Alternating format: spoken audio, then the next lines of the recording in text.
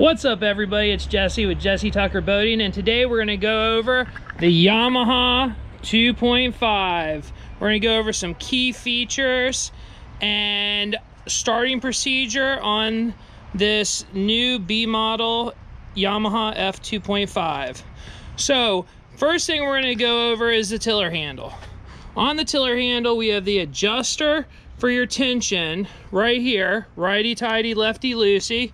We have our stop lanyard and we have our throttle. Our gas cap is the EPA style new gas cap. You'll see there's an off and an on. The indentation points to where it is, not the longer knob that gets some people confused. Your fuel shutoff is right here. The fuel tank with the line through it is off.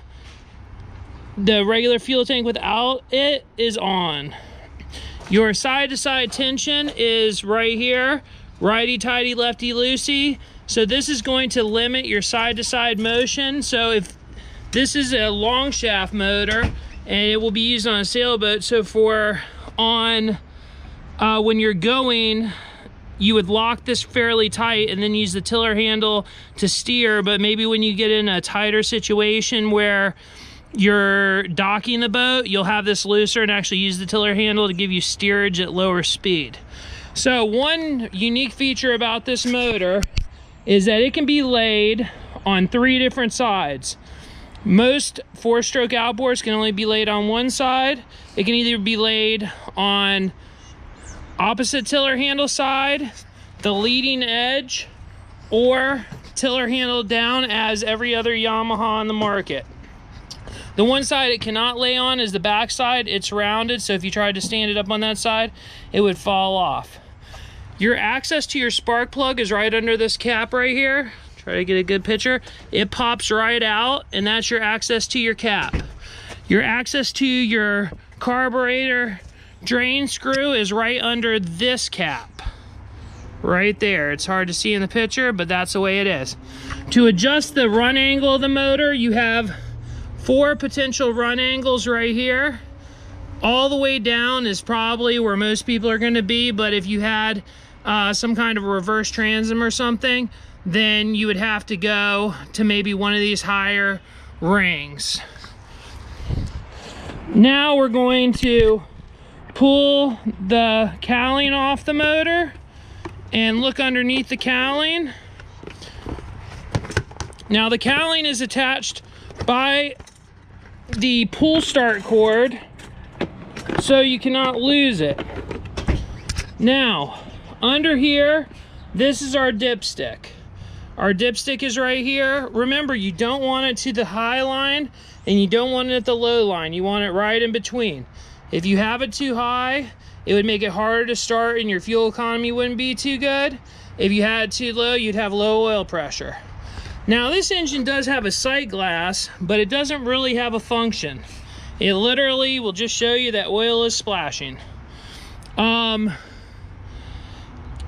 If you were ever in a situation where you lost your stop lanyard and you needed to get home, you could disconnect this white cable here, and that will actually disengage your stop lanyard. Now this is only for emergency situations.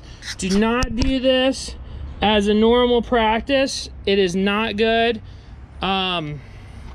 So those are the basic features. We do have our carburetor adjustments right here. This raises and lowers your idle. Sometimes after the engine's broken, you can kind of set it where you want because the engine's tight when it's brand new and it's going to loosen up. So you could adjust that just a half turn or so, and that will make your adjustment there.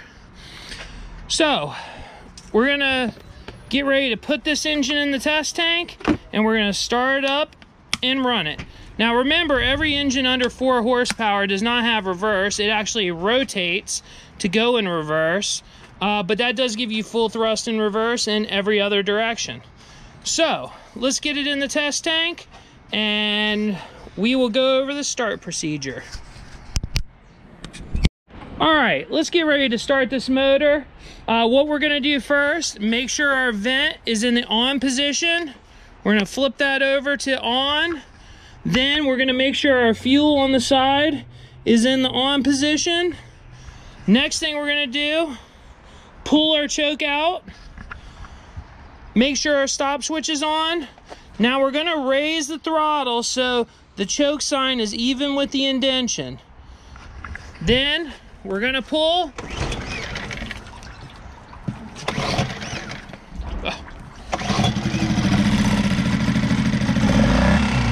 So this engine was cold and I had to turn on the fuel, so it took a couple pulls, but normal operation is one pull. All right, we want to make sure that it's pumping water. The water comes out right below the middle of the bottom. We're gonna let that warm up for a second. You may have to keep your choke out a little bit longer if it's colder out, but if it's a nice, relatively warm day, you should be able to push in the choke almost immediately. Now, to shift it into gear, we just pull the forward lever forward. We're now in forward. Now we can rotate the engine to go in reverse, but because we're running in a test tank, that's not possible. So, your braking procedure for this motor is, for the first 2 to 3 hours, we want to keep it at a relatively low RPM, but not at a constant RPM. What we want to do is we want to be varying the throttle. So a lot of people think, oh, I'm supposed to run at low RPM for a couple hours and I can just leave it running at the dock and no big deal, but that's not what they want. They want you varying the throttle. Probably don't go above like 30% for the first couple hours. After that, you can bring it up for the next couple hours to about 70%, still varying the throttle. Now that doesn't mean that we have to saw our throttle and be constantly moving it. What it does mean is, while if we're running at like the same RPM for 5 minutes, 10 minutes, just give it a little more or a little less. It's not a big deal. You just want to be varying the throttle. And for the final couple hours, what we want to do is, you still want to vary the throttle. You don't want to go wide open. And that's really a very simple braking procedure. So what you're trying to do is keep the rings on the pistons. You want them to wear nice little grooves where they're going to constantly ride for the rest of the life of the motor. Now, if we were to get on the motor immediately and keep it at wide open throttle, what we would be doing is prematurely hardening the walls of the cylinder and not allowing those piston rings to make their grooves. And what you would get is, instead of the piston going up and down how you'd want it, you'll get some twist. And that twist is going to shorten the life of the motor. So you don't want that. You know, I like to equate it to like raising a kid or something. You know, if you raise them right, then they end up being a good kid. And if you treat them like crap, they're probably not going to turn out that good. So take care of the motor. Braking procedure is one of the most important things, but it's not rocket science and it's not that difficult. But don't just put it in a, tie it off to the dock and just leave it at idle for 10 hours. That would not be good either. So, first service. Your first service is, again, one of your most important services, and probably the only one that you truly should go to the dealership for, because this is really to confirm that the motor is in a really good spot and that there's nothing odd or not correct about it. And if you catch it early, no big deal, but if you let it go on, maybe you'll have an issue down the road. So that's probably a good idea. Clearly, you don't have to go to the dealer, but it's not a bad idea. So that first service is at 20 hours. After your first service, basically, it's every 100 hours or once per year. What that means is, even if you only put 1 hour or no hours on the engine, unless it was winterized, I would change the oil regardless. Even, like I said, at 1 hour, that oil may come out crystal clear, but what you don't see is that the oil has become acidic sitting in the crankcase for that year period. And the first thing acidic oil is going to eat is your bearing material, which is one of the most important things in the motor. All right, everybody, 2 more things we're going to talk about today is how to secure the motor to your transom or your boat that you're going to put it on, and the tilt procedure.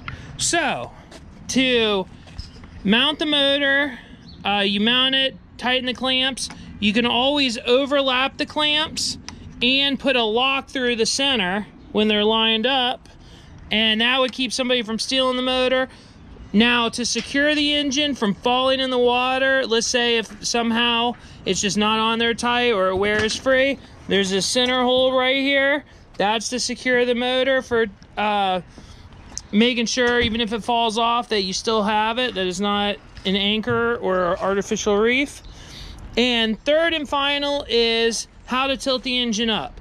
So what we want to do is basically make sure that the tiller handle is forward. It has to be facing forward to tilt up.